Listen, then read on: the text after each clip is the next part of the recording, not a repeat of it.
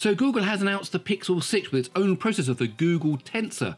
Now, the last time Google had a Pixel smartphone with a flagship processor was the Pixel 4 with the Snapdragon 855. So how does the Pixel 6 with the Google Tensor compare to the Pixel 4 with the Snapdragon 855? Well, let's find out.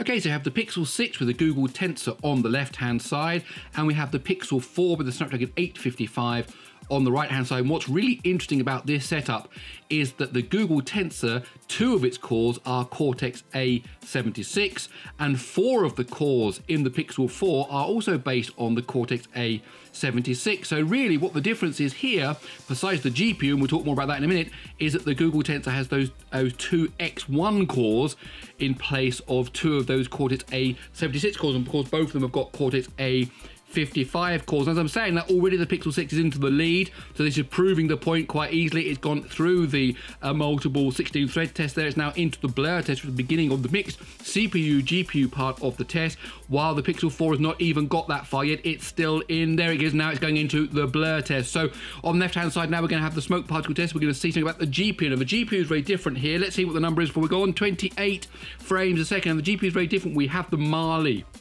on the left hand side, and we have the Adreno 660 on the right hand side, and that may produce a difference because completely 2 different GPUs with historically quite a difference in their performance. Let's see what the frame rate's going to be on the right hand side. 21.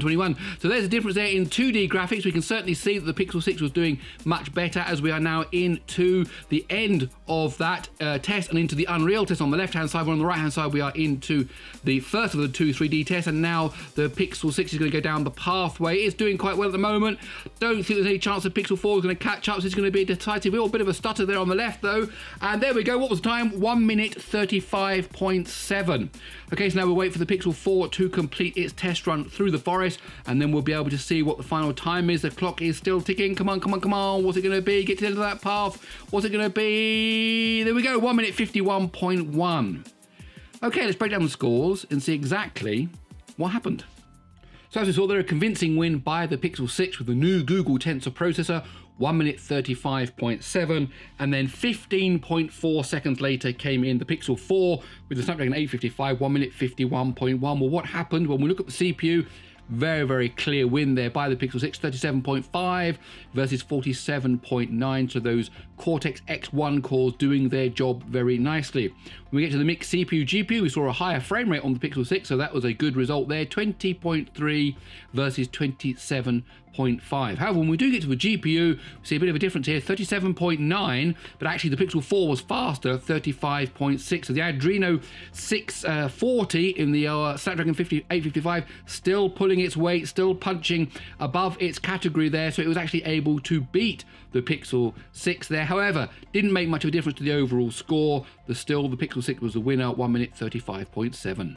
My name's Gary Sims, this is SpeedTest. I really hope you enjoyed this video. If you did, please do give it a thumbs up. And if you like these kind of videos, well, why not hang around by subscribing to the channel? Okay, that's it. I'll see you in the next one.